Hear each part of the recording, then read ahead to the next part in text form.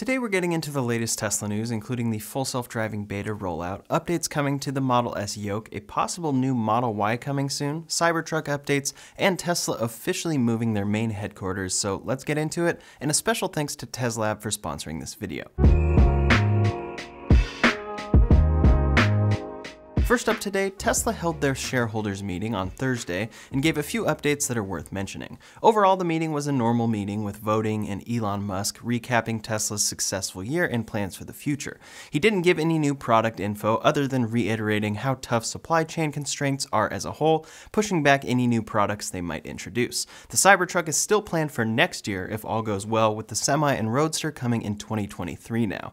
We've heard these dates before, but this was another confirmation that is disappointing, but won't keep us hoping for things sooner. Elon mentioned how much they are having to pay to receive parts and fly them around the world, and how that is causing the price increases we've seen over the past year on all of their cars. The Model 3 just increased to a base price of $41,990, meaning that the base model Cybertruck has now become the cheapest Tesla you can order. The two views I've seen on this are: 1, Tesla will be able to make the Cybertruck for cheap and supply constraints won't be costing them extra by the time the Cybertruck releases, so that price will be possible. By the time it comes, the Model 3 will also be able to have a lower price back down to well below the Cybertruck. View number 2 is that the cheaper rear-wheel drive Cybertruck will never actually ship. Tesla never shipped the rear-wheel drive Model Y, and they canceled the standard range Model Y after a couple of weeks in the United States, so the same thing will probably happen with the Cybertruck. Either of these are possible, and I'm leaning towards that $40,000 Cybertruck not happening, but a lot can change in a short period of time, with Tesla's 4680 cells ramping up and 2 new factories coming online, hopefully by the end of the year.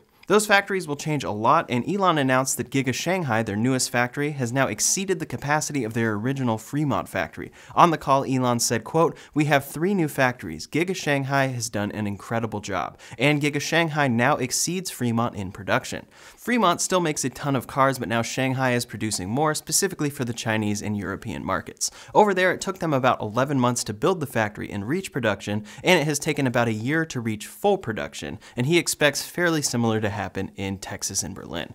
When asked on the call about the Tesla Model 2, Elon kind of dodged the question by only focusing on the name Model 2 and saying that, yeah, Model 2 is not a car. There's no Model 2. The 3 means E. So we were going to call it the Model E, but then Ford threatened to sue us. So we said, well, let's call it the Model 3, so it's S, 3, X, and Y.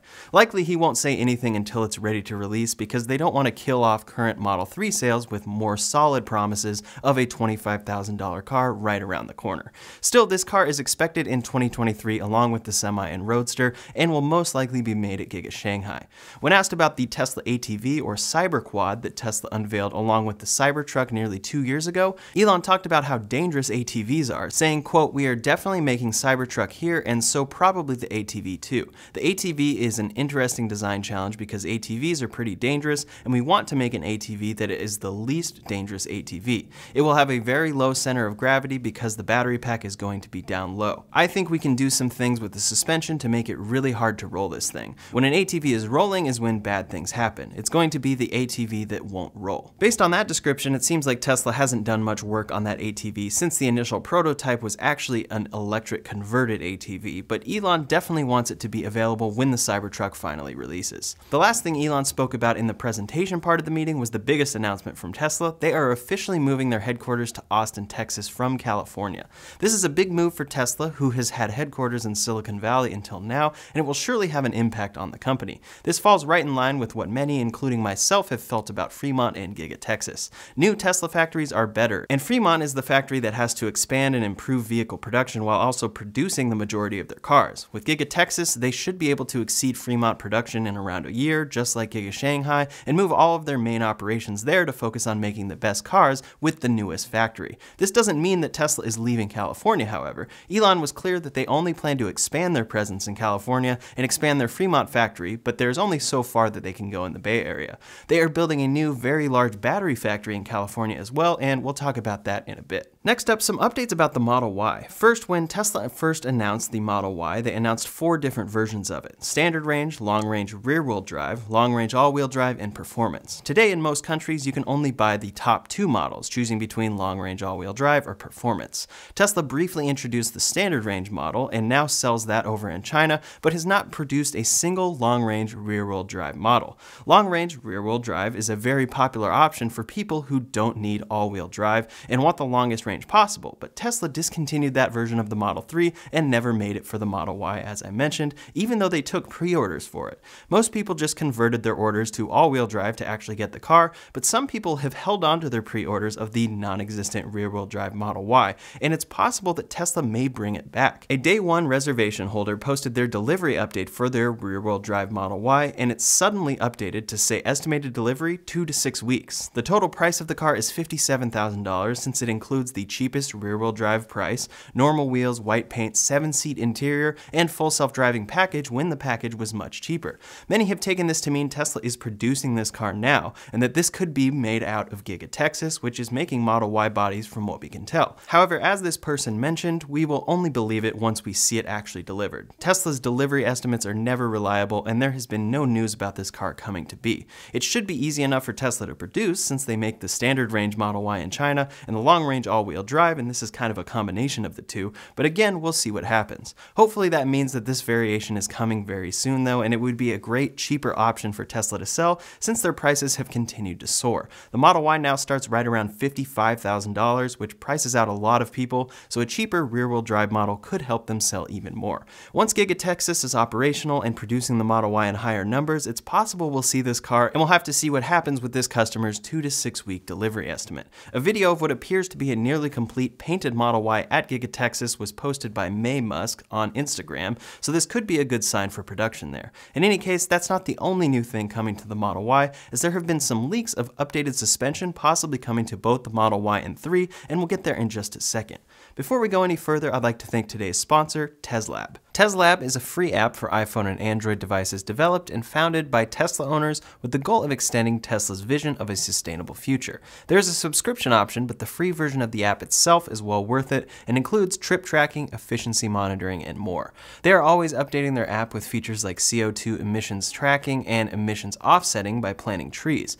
Most recently, they updated their app with a slew of new features, including an entire redesign of the app, live drive view, zaps, which are video reviews of supercharger locations, groups, and a great Apple Watch app to control your car with. Tesla still doesn't have support for the Apple Watch, but TesLab brings you that support, allowing you to control the main functions of your car from your wrist. They also have social elements to the app like leaderboards for most efficient drivers, most supercharger visits, most gas money saved, and more. I personally love using this app to see how I could be getting the most out of my battery, since I tend not to drive in the most efficient manner on my own.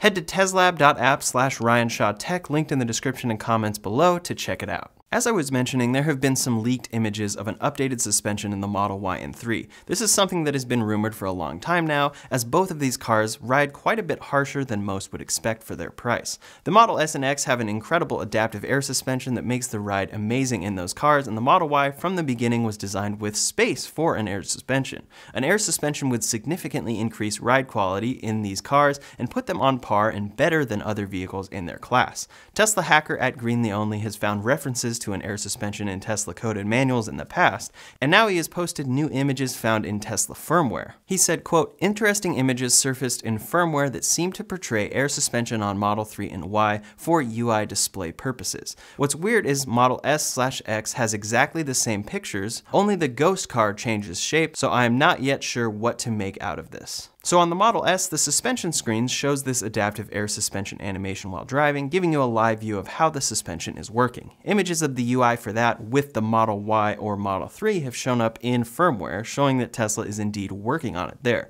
Per usual, we don't know exactly what to make of this, since certain features Tesla is working on leak in code and other places and never actually make it to full production. However, this is definitely a premium feature that Tesla has previously designed into the Model Y and would be a massive improvement for ride quality. A further update about the Model Y came from Tesla's Giga Berlin party. Tesla gave a full tour of the factory featuring tons of Model Ys in process, painted, and disassembled to show progress along with the machines building them. One of the most important things seen at that event was a cut-open Model Y with structural battery pack and 4680 battery cells. This is what Tesla has talked about making since Battery Day, and they should be producing this there eventually. This is a display model showing inside the design of the car, but it really is the closest look we've seen into this new Model Y design yet. When this version, with these new cells, finally launches, it should bring great advancements and improvements to range, price, structure, and much more. Elon Musk responded to a photo of this to say, "Physics for the win." One last update for the Model Y was seen at Giga Berlin as well with a headlight display. Paul Kelly tweeted a photo and said, quote, "Fully adaptive lights on the Berlin Model Y. This is huge." Elon Musk responded to this saying, quote, "Yeah, headlights are precision LED, so they can be bright without blinding oncoming traffic, pedestrians, or cyclists." It's unclear which features will come to which countries and which versions of the Model Y, but on the horizon are a ton of new features for this car. The 4680 cell structural pack is designed, and Tesla has a demonstration of what it looks like. Air suspension could be coming soon, the rear-wheel drive model may ship soon, and new improved headlights are on the way, at least for Berlin first. Next up today, Tesla is pushing some updates to the Model S yoke and other Tesla features. The new yoke wheel gets rid of stocks entirely, so Tesla is doing some tweaks to improve on a few parts of the touch-sensitive buttons on the wheel. In version 2021.36, Tesla says, quote, "Your turn signals will now automatically turn off when the vehicle detects a merge, fork, or lane change maneuver has been completed. If an upcoming navigation event is detected in the direction of the turn signal, or if the vehicle detects a subsequent lane change, the turn signal will not turn off until the maneuver is complete. Turn signals will always latch when pressed. Additionally, you can now press and hold to latch high beam and to activate the windshield washer. Note, turn signals will cancel based on steering angle regardless of the selected settings for automatic turn signals. I'm not so sure how intuitive it is to activate windshield washer with holding the high beams, and that really seems like an instance where they should have done a better solution, but other than that, the turn signal update should be helpful. Tesla also added cold weather improvements to the airbag system based on fleet data, auto park, and bioweapon defense mode being enabled from the app. It's always great to see new features come, especially for things that most don't know is possible, like airbag improvements, via free over-the-air software updates to all Teslas. Next up, a small update about a charging adapter Tesla will finally be offering. Tesla has their own proprietary connector, which is one of the smallest and best connectors available for an EV. However, no other company uses it. In areas where Tesla uses this connector, Tesla superchargers use these connectors, but if you need to charge your Tesla on the road away from a supercharger, your only option is a J1772 charger, which Tesla includes the adapter for, or possibly others, but Tesla doesn't sell those adapters anymore. These are fairly slow, and CCS is what offers true fast charging and what Tesla ships on their cars in Europe, among other locations. Now Tesla is finally going to offer a CCS adapter for the countries where their cars ship with the Tesla connector. Just to be clear, both CCS and Tesla's connector can charge at the same speeds on Tesla cars. Apparently, Tesla will begin sales of this for $250 starting on Tuesday, the 26th of October in Korea first, but it's expected to come to North America as well. Interestingly, quote, "The CCS Combo 1 adapter can only be used with Model 3 and Model Y." I'm not sure what that reasoning is, but hopefully Tesla will also release one that works for the Model S and X. Next up, the latest for the full self-driving beta includes the actual release of the beta to those with a perfect score of 100. On Twitter, Elon Musk said, quote, "FSD Beta 10.2 rolls out Friday midnight to around 1,000 owners with perfect 100 out of 100 safety scores. Rollout will hold for several days after that to see how it goes. If that looks good, beta will gradually begin rolling out to 99 scores and below." He followed that up to say that everyone with a perfect score will get it. There are around 1,000 owners with perfect scores, maybe 1,100 to 1,200 by Friday night. I tried my best to get a perfect score, but after holding on to a 99, I had an incorrect forward collision warning that brought me down to 92. This has happened to many, demonstrating how much of a beta the safety score itself is, and Elon reiterated this on Twitter and on the shareholder meeting, saying that it's in early beta, needs to be refined, but should eventually be an extremely good predictor of crash probability.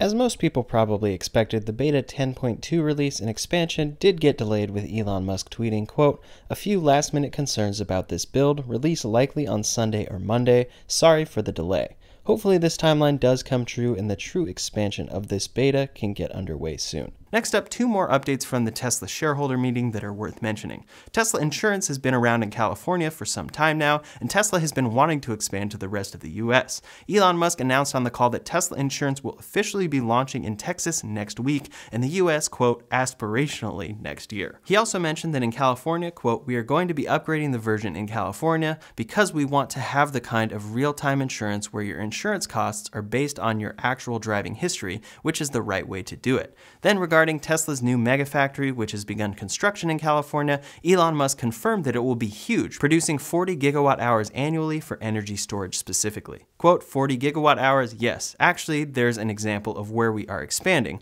Also, we are expanding manufacturing in California. So this is in California. We just opened a big megapack production facility. We won't see these high numbers for some time, but it shows how large Tesla's scaling plans are for battery supply and how they are continuing to expand in California, even as their headquarters move to Texas. Last up today, a rumor from Sawyer Merritt about the Cybertruck gives a more promising timeline than we've heard before. On Twitter, he said, "I've been told that production/customer Cybertrucks will be on the road in the first half of 2022, probably late first half. This is contingent on a smooth 4680 ramp and no major production issues popping up." On the shareholder call, Elon Musk seemed confident about their current 4680 pilot line in Fremont supplying Giga Texas for the Model Y, and that could be good news for the Cybertruck as well. Tesla shipped the Model Y early, however, the Cybertruck is such a different and new product that seeing true deliveries happen that soon seems unlikely to most. I'm of course hoping for the best because I can't wait to see this crazy truck. That's all the latest Tesla news for today, so in the meantime, if you want to see how Tesla has managed to grow and get chips for their cars while no one else seems to be able to, you can check out that video linked up here or in the description below. Thanks so much for watching, and I'll see you on the next one.